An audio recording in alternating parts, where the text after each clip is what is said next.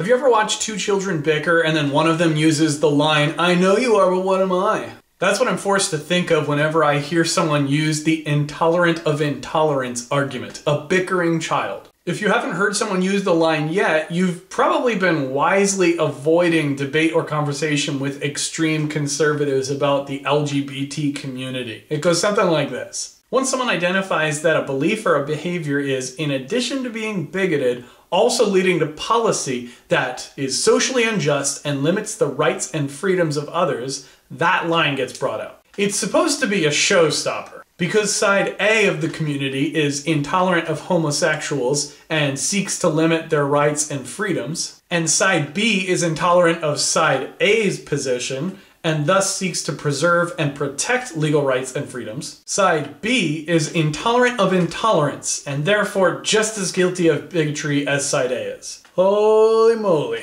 All right, let's get a few things straight. It's not absolutely necessary to discuss this first point to explain why the intolerant of intolerance argument is full of baloney, but I think it's important, so I'm going to hit it in. Bigotry is defined on Wikipedia as a state of mind where a person obstinately, irrationally, unfairly, or intolerantly dislikes other people, ideas, etc. They go on to list examples of bigotry target groups distinguished by such things as race, national origin, gender, sexual orientation, and more.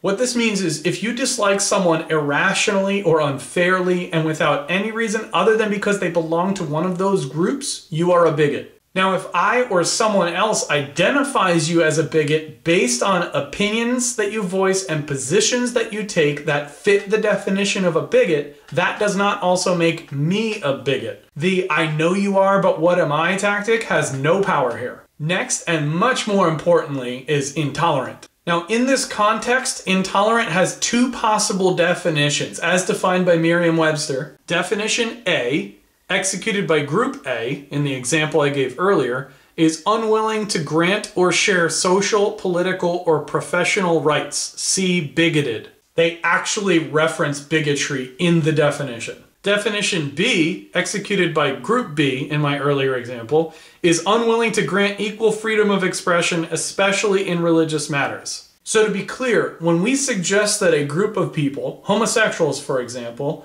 not be allowed to have the same rights and privileges as another group simply because they are a member of that group, that's intolerance type A, and also bigotry. To not permit religious or personal convictions to influence public policy in a way that stifles or limits the rights and freedoms of individuals, that's actually not intolerance in either form. Though I think an argument could be made that some people, while arguing in opposition to actions like that, might be belittling the positions of the type A group, and that could fall into the category of type B. But they are not the same definition of intolerance. Group B's objective is to maintain and defend and preserve the rights and privileges of a group of people. That's the exact opposite of an intolerant or bigoted action.